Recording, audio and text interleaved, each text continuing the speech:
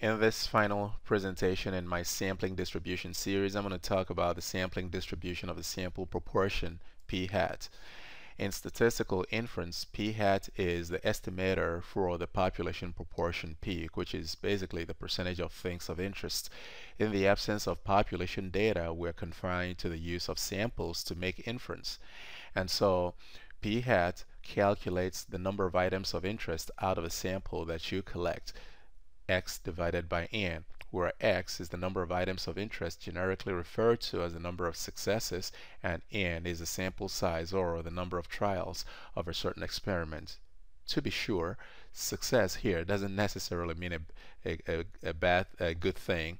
It just simply refers to what it is that you're interested in learning about, and it could be, for example, the number of female executives in a certain industry, the number of likely voters supporting a certain candidate or initiative, the number of defective items in a shipment, as in this example.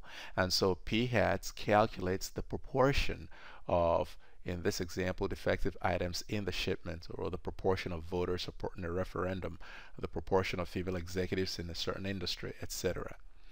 So as it is, x is going to be a binomial variable because it's measuring the number of successes when you conduct the experiment. It's looking, in this example, for defective parts in the shipment.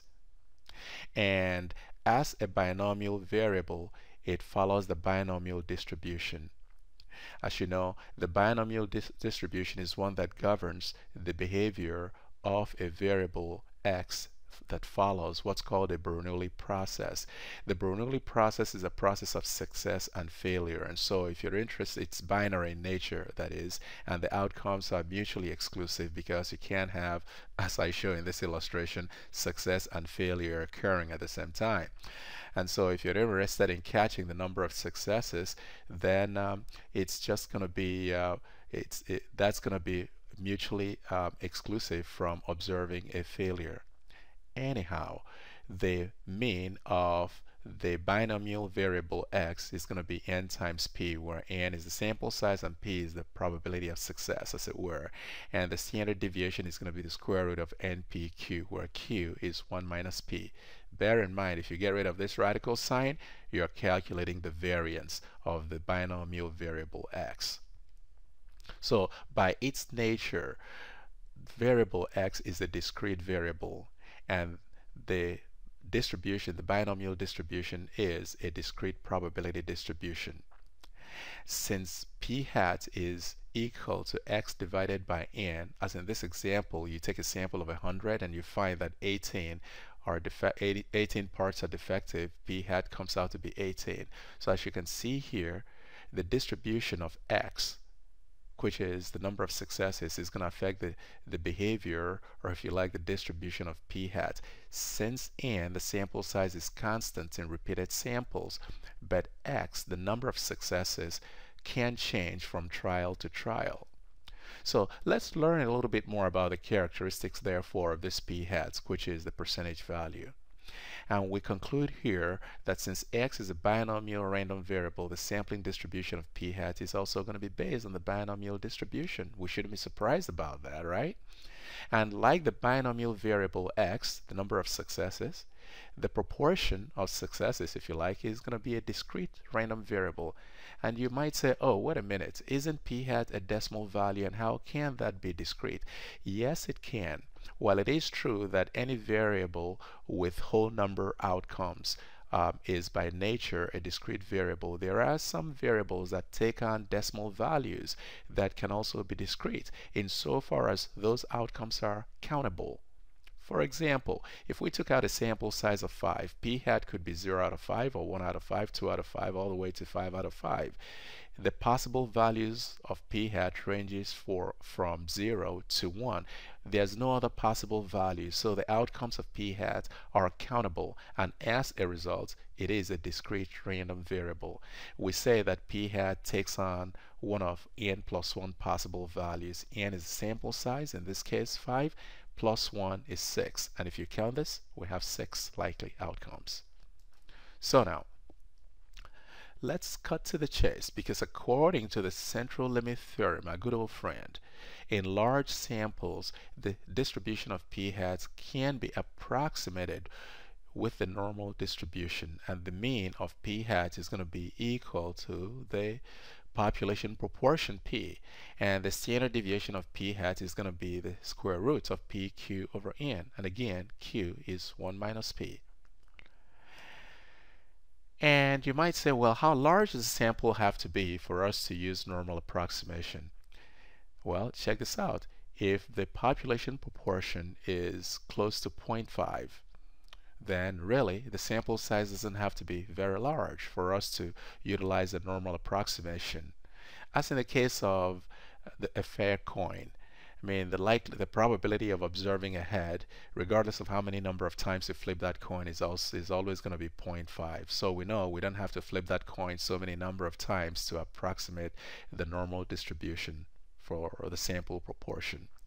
But on the other hand, if the population proportion is close to either 0 or 1, these extreme probability values, then we're probably going to need a large sample size to get that approximation going, as I illustrate right here. Here, this is a sample of 25, a population with a probability of success of 0.5.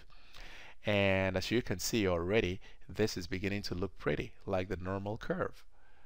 If we kick up the sample size to 100, it retains the bell-shaped figure, and it looks even prettier. It looks smoother and it looks tighter around the mean. So regardless, the larger the sample, the better, at least to ensure that your distribution is tighter and will give you outcomes that would be close to the mean.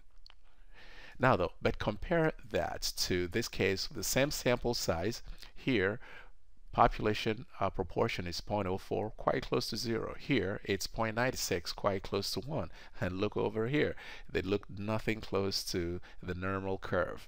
We would need to kick up the sample size quite a bit, as I show here, to 800 for this guy and 800 for this guy, to begin to enjoy the beauty of the normal distribution. So in general, going back here, as a rule of thumb, we can assume normal distribution if NP as well as n times q are both greater than 10. Bear in mind that NP is the expected number of successes, which is the mean of the binomial variable x, and NQ is the expected number of failures, where q again is 1 minus p. So that's our rule of thumb. Alright, so let's check out a quick example. So you can pause this and read this up a little bit, but here population has the population proportion is 0.18, and we're going to take a sample of 200 parts, and we want to calculate the probability that the sample proportion is less than 20%. As we learned, we're going to go through the process of identifying the attributes of this problem. First is, what's the expected number of defective parts, which is aka the expected number of successes. All right, and the definition is n times p, which comes out to be 36. Next up, expected number of failures, which would be non-defective parts. It's n times q, and that comes out to be 164. And this question says, is the sampling distribution of p-hats approximately normal? And the answer is certainly yes, because by appeal to the central limit theorem, both np and nq are going to be more than 10, as you have already seen here. And so it satisfies our rule of thumb. The mean of the sampling distribution of p-hat, it's going to be the population proportion of 0.18, and the standard error is going to come out to be 2.72%. So now, if we want to calculate the probability that sample proportion is less than 0.2, remember the steps. First, draw the normal curve and shade the regions. We've done it, looking pretty. And remember, 1/2 of the region is 0.5, the other half is 0.5. So the area to calculate is the shaded region, because we're looking for 0.2 and below. So 0.2 is somewhere right here, since the mean is 0.18. So from here, going backwards. Step 2, we calculate z and find probability. This is the definition of z for the sample proportion, and it comes out to be 0.74. And we then find the corresponding probability to be 0.27. Keep in mind, this 0.27 is the probability value corresponding to the space between p-hat of 0.2 and p of 0.18. So it's actually this space right here, and that's why I put this guy right here. And I'm sure you know how to go to the Z table and look it up, and you're gonna see something like this. So that's 0.27. This is 0.2 right here. 27. That's actually, hang on a second. Let's be sure this is gonna be 0.74. I beg your pardon. So 0.74, that's let's go right here, 0.74, that's it. And that's the probability value of 0.27, which I noted right here. However, a quicker and probably nicer way to do so is to use the Excel function, the norm.dist function. And here's the function that we're going to utilize. Let's go to Excel real quick and hook it up. That's it right here. So first, I define my input data right there, and to calculate probability that p hat is less than 0.2, I can come out here. That's your cheat sheet right there. All right, so equal, you hit norm.dist. Already it pops it up, so I'm just going to double click it right there, and then it gives me the prompts here, but I'm going to look at my cheat sheet. The first item here is p hat, so click on this, comma. Next item, population mean, which is the population proportion. Click that, comma. Standard error, which is this guy right here, comma, and then when you want to click the true criterion. You don't want to click the false criterion for nothing. All right, close it, and voila. If you want to calculate the residual region, you know, which would be the probability that the p hat is greater than 0.2, you can simply subtract this value from 1, or you can directly calculate it. But bear in mind that the Excel function, this function right here, gives you cumulative probability from the left to a certain point over here. So it's going to give you from here to here. It doesn't give you beyond areas that are beyond. All right, so to do so, we're going to execute 1 minus the cumulative probability.